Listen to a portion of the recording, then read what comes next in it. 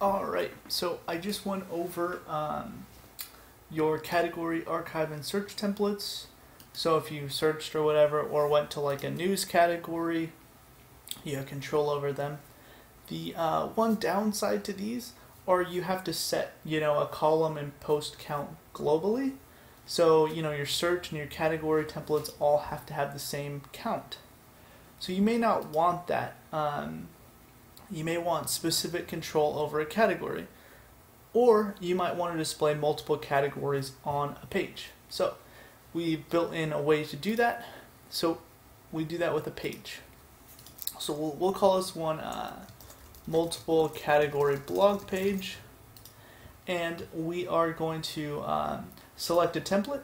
And this is where a lot of the control comes from. You can choose how many columns you want, and it will only affect this page. So let's go ahead and just let's do two column for now, and we'll publish this page, and I'll view it on another page. So now our next step is let's decide what posts we want to pull in here in our 2-column blog layout. So we'll go to categories, and let's go ahead and check out our some of these categories. So let's go and do featured and news. So if I edit that page, you'll notice this blog page category option, and you can add categories. So let's go and do news first, and then I'll show you how to expand that. Let me go and open this up in a new tab. So now we're pulling in our news category. But let's say you want news and featured. All we need to do is put a comma, and then